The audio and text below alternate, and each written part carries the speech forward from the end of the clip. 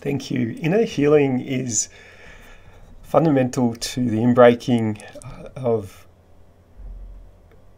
grace in my own journey when I was around 18. Some of you know some of this story. I'd come to a Life in the Spirit seminar and got prayed over on the night for prayer by Marion Cassidy and a very young Tim Kirk. And after they prayed with me, I went and knelt before the Blessed Sacrament. That was part of the prayer of that evening.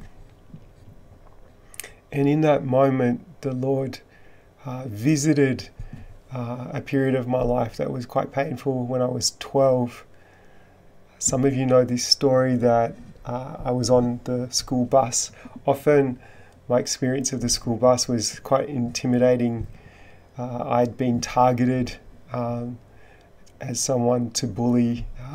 It was a snowballing effect of as a child having my Achilles tendon too short on both legs, walking on my toes, having been teased, having surgery at 7 to rectify that, and yet having this legacy of being a loner and awkward in terms of bonding in with team sport, and so there was this. I was the eldest of 3 boys, and at that point, I was pretty much sort of braving this stuff alone. So school bus would sometimes be the occasion of bullying and some physical abuse as well. My tactic was to stand at the front of the bus near the bus driver, but my foil was to read the newspaper. And anyone that lives with me now will tell you that I'm not practiced at reading the newspaper normally. So that got me through most mornings and afternoons on the bus in relative kind of sense of security. What exposed my strategy was on a particular afternoon, we'd had a sports carnival. A lot of students walked home because school finished early. So the bus was only half full. So my standing at the front near the bus driver reading the newspaper looked really fake, and it became the occasion of some year 10 students who I did find intimidating on either side of the bus, targeting me with a game of spitting. So as I faced out of the front driving window, they were behind me, and from either side of the bus they had this game of projecting spit onto my back. I think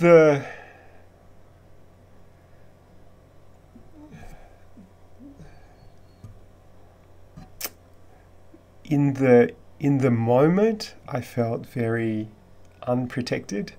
No one defended me in that moment. My only hope was that as soon as the next stop came, that I could just get off the bus, no matter how far from my stop it was. It reminded me as a kid seeing Walt Disney and Goofy as a character. When he was humiliated, he would just kind of shrink, and that's exactly what I experienced, like just shrinking and wanting to just disappear. Walking home, I just hoped that Mum and Dad wouldn't be there to meet me, because I wanted to be able to get rid of the evidence of the slag, the spit on my back, on the coat, and I never could talk to them about this stuff because it carried a certain amount of shame for me. That's when I was 12, as a culmination of primary school bullying once I got into high school. But remembering I'm at this Life in a Spirit seminar, I'm 18 years old. I've been prayed over by Marianne and Tim. I go before the Blessed Sacrament, and the Lord visits that experience. I'm aware that He who took on spittle himself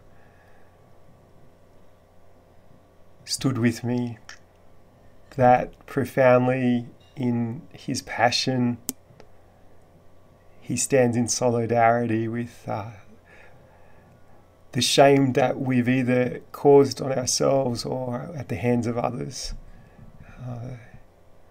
and that He accompanies and brings redemption into that most painful moments of our lives. I believed a lie that I wasn't worth protecting.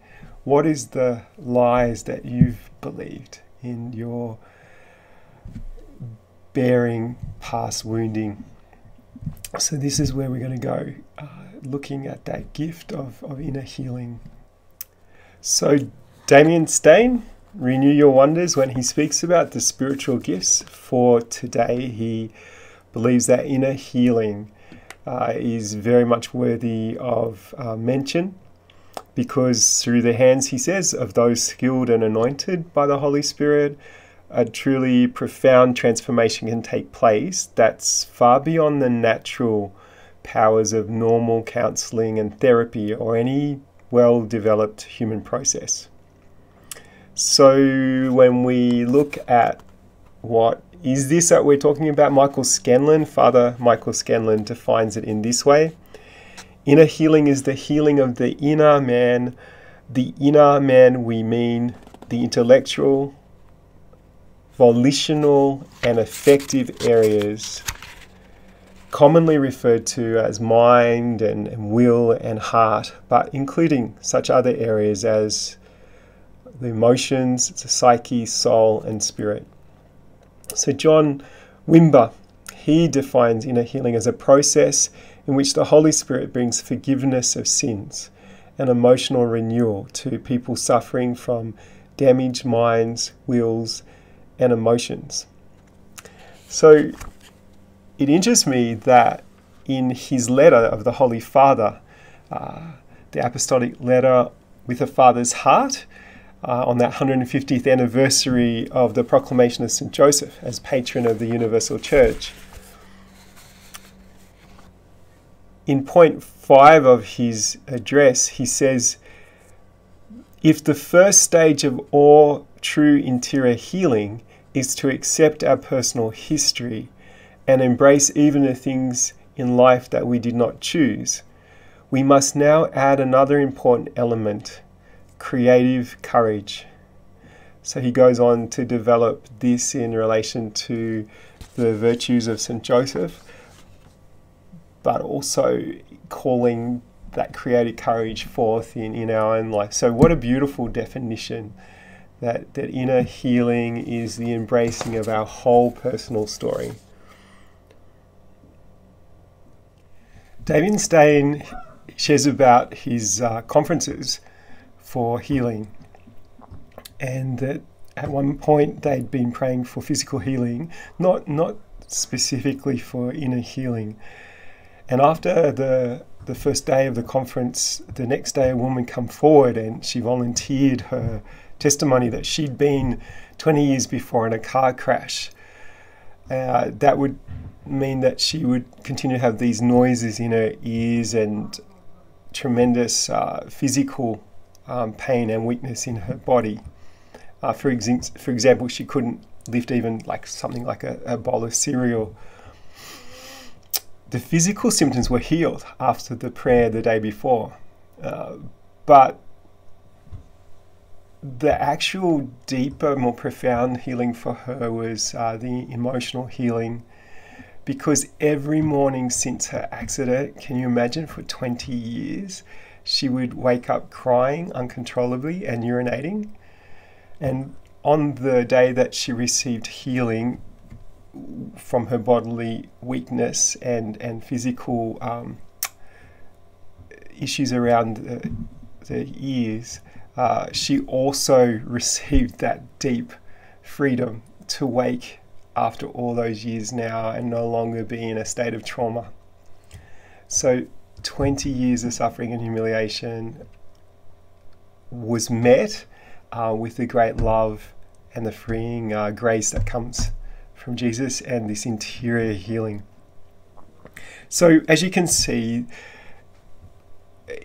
a person could accompany another in seeking this kind of prayer.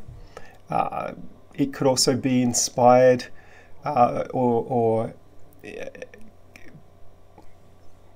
by hearing a prophetic word in a mass or in a gathering that actually sets in motion then a process of interior healing.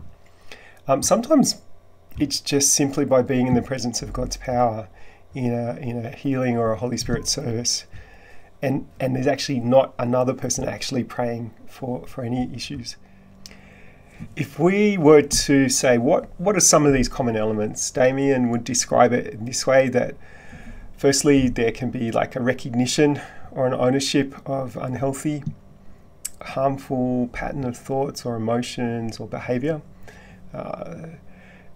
As a process of inner healing, there can also be a sense that there's an underlying event that's maybe real or could even be perceived that's feeding into these unhealthy behaviors.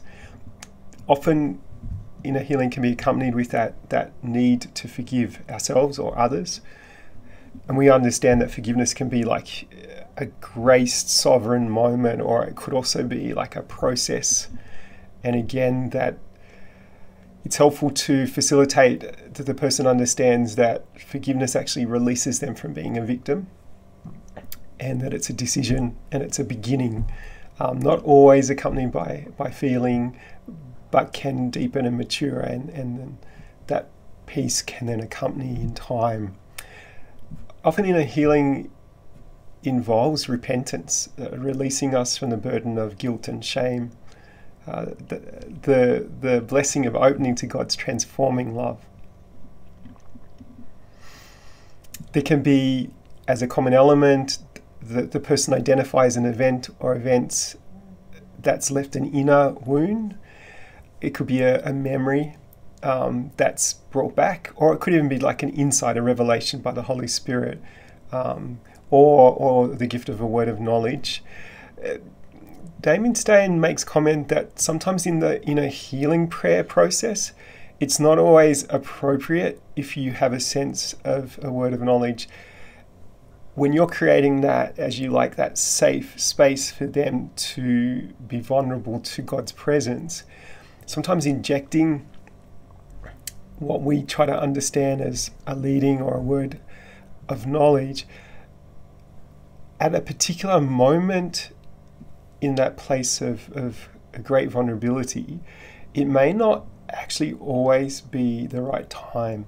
The insight could be helping you to know how to posture the accompaniment and the prayer support, but the person themselves, sometimes if it's involving a very deep painful memory, the body buries that, the mind buries that in order to cope. So it could be worth just praying privately about what your sense of knowledge or insight is, and to wait, as it were, for also the prompting of the right timing to have that kind of discussion, which could be more appropriate as a follow-up rather than in the actual prayer moment. Often accompanying inner healing is the release of pent-up emotion. It could be from deep frustration, anger, sorrow, loss, or fear. And the release is necessary because it allows the deeper issue or wounding or misconception to become clear. In the experience of inner healing, often the person becomes aware that God is present, bringing a new peace into that inner pain. not erasing it, but transforming it.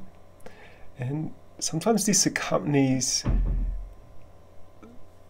the transforming of a lie that was believed. Damien Stain speaks of the root lie. For my own experience of being on the bus and having no one to defend me, coupled with other life experiences, I carried a sense that I wasn't worth defending. Obviously, this doesn't measure up. It's a skewed perception, which would kind of lead to other unhealthy reactions.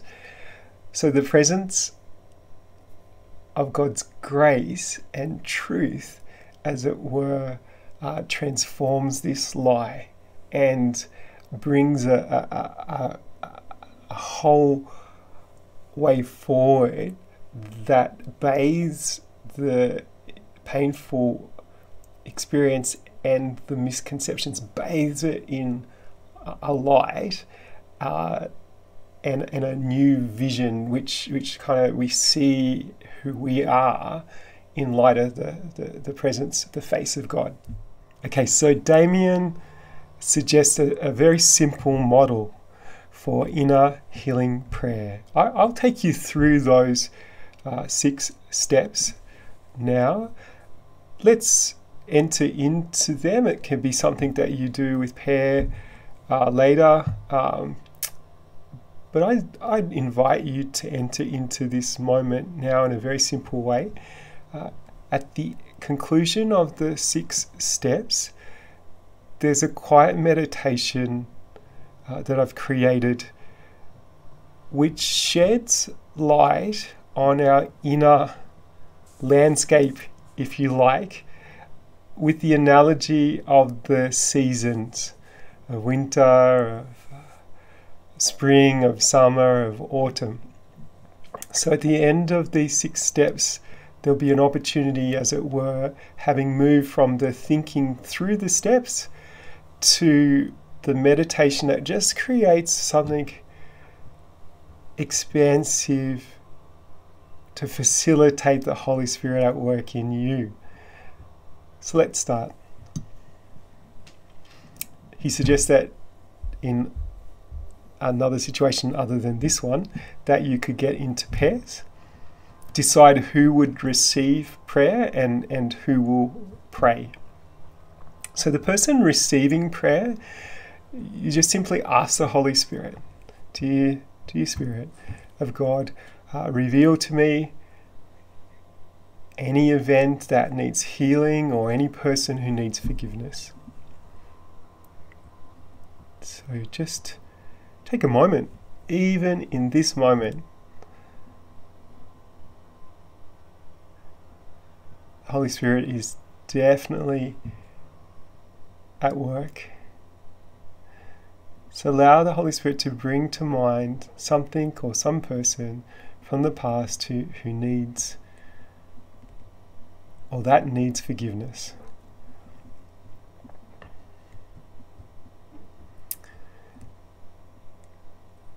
So even in the recalling or identifying, you may be engaging with emotions.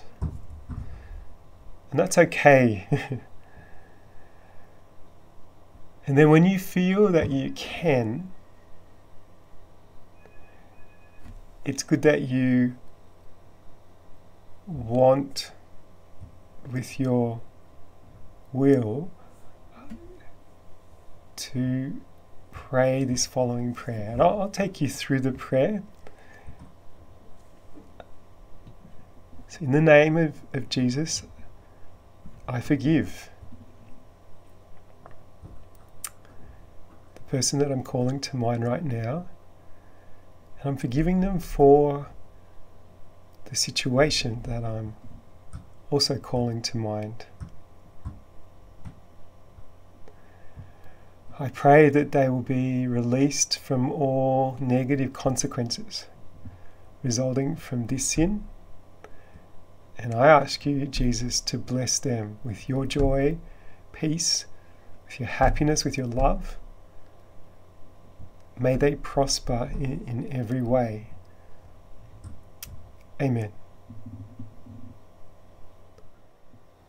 So Damien suggests that during this process that the other person just simply prays silently or in prayer tongues, just sort of standing with your brother, with your sister,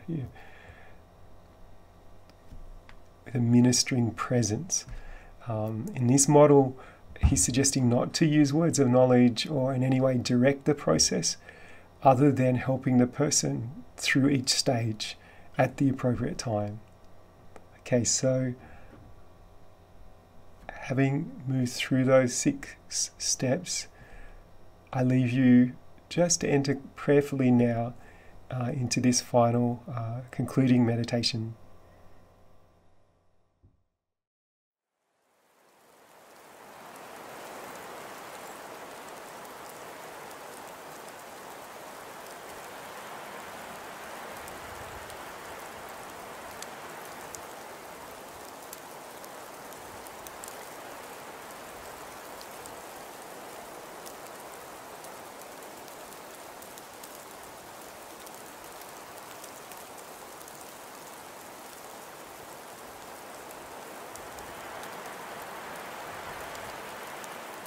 Come now, let us talk this over, says the Lord.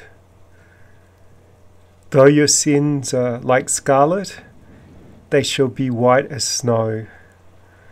Though they are as red as crimson, they shall be like wool.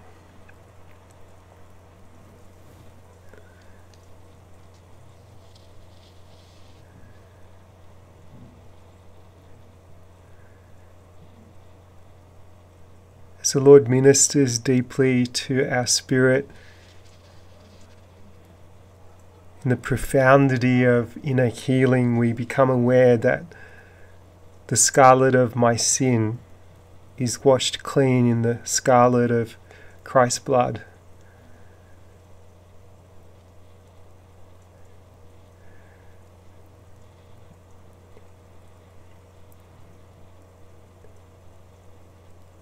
As this truth settles deeply into our spirit, what rises is the desire to release all those that may be in debt to us with the same love that we ourselves have received from the Lord. And amid the protests of justice and revenge,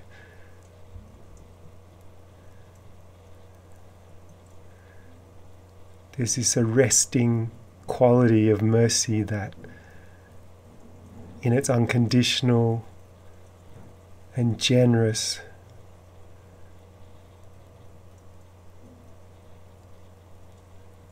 releasing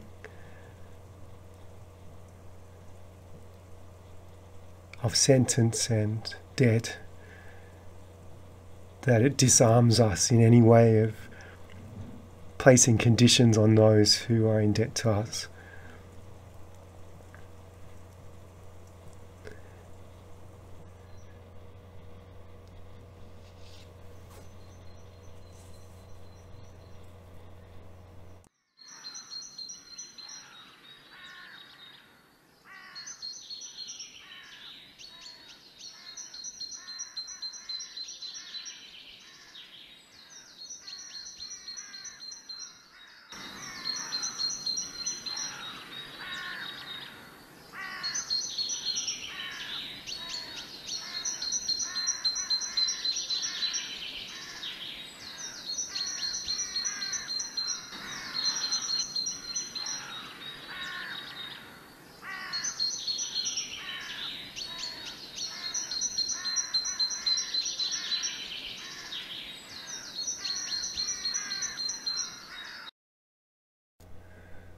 Sometimes after the snow-covered hibernation of God's expansive forgiveness, that kind of blankets, as it were, our experience of hurt or shame, there's this thawing period where what is underneath, whether it be the details of the damage, so there's a growing in an awareness of the weight of the injury, or it could also be what's underneath in the sense of the new growth, the release of pain, the capacity to move again, to be unstuck or unfrozen, if you like. So there's a beautiful movement from the winter of forgiveness into a spring time of forgiveness, both weighing the damage and also moving in a new level of freedom.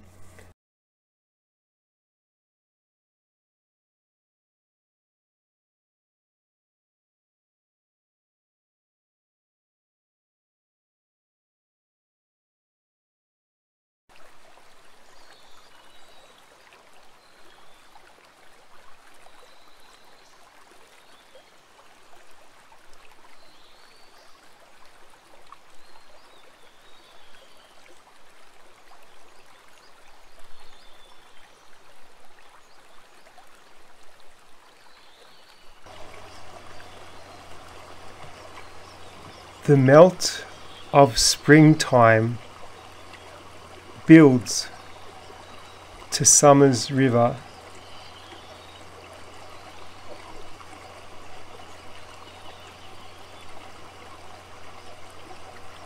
No longer relying on our own efforts, the riverbed of our painful memories are flooded with the very source of love and forgiveness.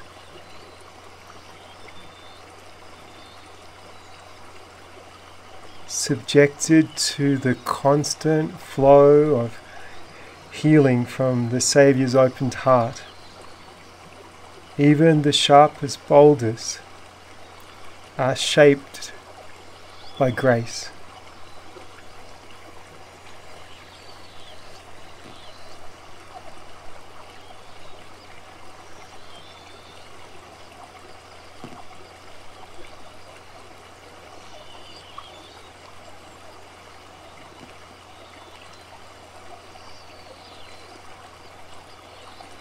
While scars remain,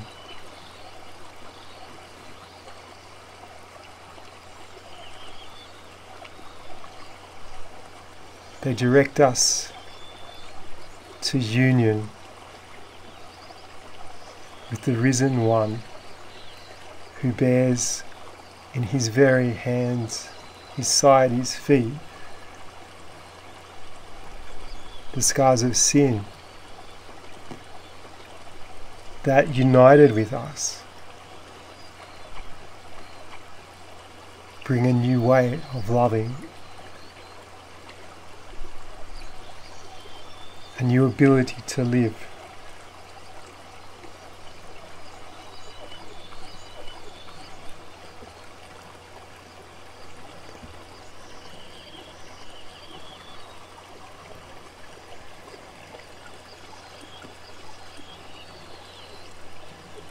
Where wounds become places of healing,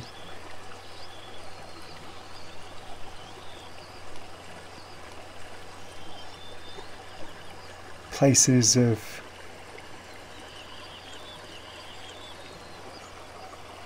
joyfully drawing near in intimacy to the Saviour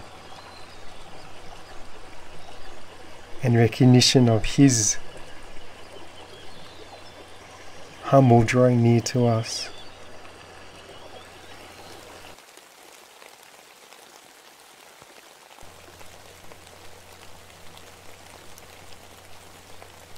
Rejoice, my people.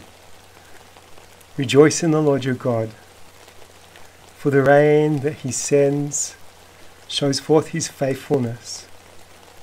Once more the autumn rains will come, as well as the rains of spring. The threshing floors again will be piled high with grain, and the presses will overflow with new wine and olive oil. The Lord says, I will give you back what you lost to the devouring locusts.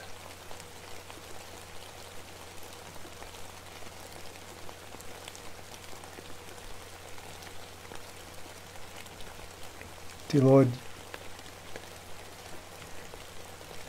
your early rains speak of your Spirit poured out,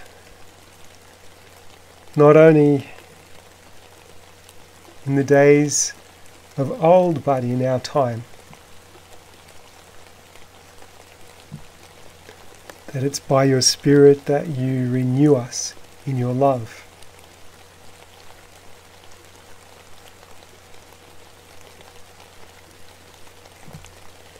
The autumn speaks of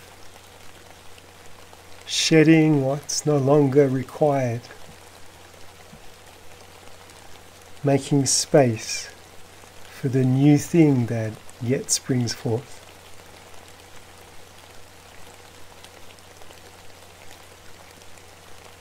So Father,